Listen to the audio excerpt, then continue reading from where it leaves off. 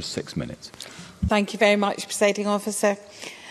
I'm a North Lanarkshire resident and I was a councillor there from 2007 to 2011. And as such, I was very familiar with the Gaelic Education Medium schools in the area. The delivery model there has been so successful in nurturing Gaelic in my community, and I was glad to hear Mr Fairley mention it in his speech as well. I was also delighted to visit Islay a few years ago and meet former head teacher in her community, Cathy Johnson. The strength of Gaelic language there is evident in song and poetry, as well as at the supermarket when I was maybe buying a little bruichladdich. Presiding Officer, it is a love of the songs and the poems that I would like to focus on today. I want to commend all of my colleagues speaking in Gaelic, Scots and Doric today. I don't have their flair or their experience. I was a wee lass in Lanarkshire, and Les Lochhead's Scots and English poem Bairns sang speaks to my experience. It was January, a Gàidhlig day, the first day I went to the school. So my mam happed me up in my good navy blue nap coat with a red tartan hood, birled a scarf around my neck and put on my pixie and my pokies. It was that bitter. She said, "No, you'll no starve." She gave me a wee kiss and a kid-on scalp on the bum and sent me across the playground to the place I'd learned to say. It was January and a really dismal day, the first day I went to school. I listened to the comments about prescription and teaching Scots language. But Liz Lochhead is from Lanarkshire. She went to Newt Hill Primary in my colleague Stephanie's constituency and went to DL High School in Motherwell.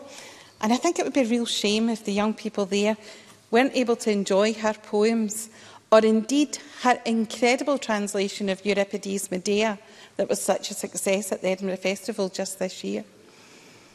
But my experience was the experience of so many of us, and mother tongue was not correct, appropriate, valued or tolerated.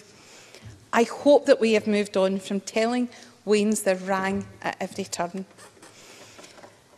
especially with the wealth of literature and songs at their fingertips today. And fingertipped aptly reminds me of my own primary rendition of the Sair Finger. A few years ago, I was delighted to attend the Scots Language Awards and see literature such as Nip Nebs, written by Susie Briggs and illustrated by Ruthie Redden, telling the story of Jack Frost in Scots celebrated. And wonderful translations. And for doubters, translation means the process of expressing the sense of words or text in another language. Matthew Fitt translated children's classics such as Roald Dahl's Twits into the Egypts. And his works with Scots writer James Robertson have been celebrated for their depth and their knowledge of Scots. But it was Billy Kay's book, The Mother Tongue, that was a game changer for me. It stripped away that Scottish cringe and the notion that the words that resonated with me, they were acceptable, they were appropriate, and they were evocative in a way that truly speaks to my soul, especially in poetry and songs. At the Commonwealth Games in Glasgow, the world was enthralled at the beautiful rendition of Hamish Henderson's Freedom Camolye by Przemysław Maciejewska. Over 1 billion people saw that performance. A contemporary song written in Scots, it describes the wind of change blowing through Scotland and the world, sweeping away exploitation and imperialism. It extols Scottish values. But it's when you hear the Scots, I swear you feel that wind. Rock the wind in a clear day's dawning, blows the clouds, heelster gaudy o'er the bay. But there's ne'er no a rock wind blowing through the great glen of the world today. Presiding Officer, Scots is recognised as meeting the European Charter for Regional and Minority Languages. And languages, remember, is a human right. Language is mentioned in many of the articles of human rights in justice, education and children's rights.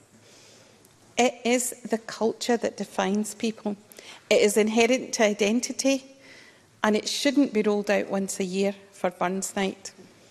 Though Burns is indisputably a phenomenon. We've talked about the economy and tourism and how we can support our languages. But Robert Burns and the Scottish Economy is a groundbreaking study that was led by Murray Pittock for the University of Glasgow. And indeed, I should mention my colleague Joan McCalmine for her exemplary work in this area.